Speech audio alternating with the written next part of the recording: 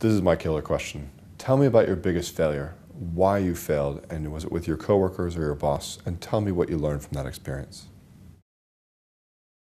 People's failures define them much more than their successes.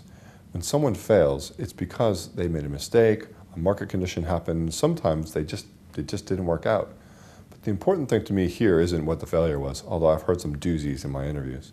The important thing to me is to know what you learned from this failure, and that's the part I really listen to. And oftentimes I find people try and gloss over this question or couch a success as a failure. I hate that. In fact, I'll never hire someone because to me that means you lack the honesty and integrity which is required for working with someone like me in a high-pitched, high-paced environment.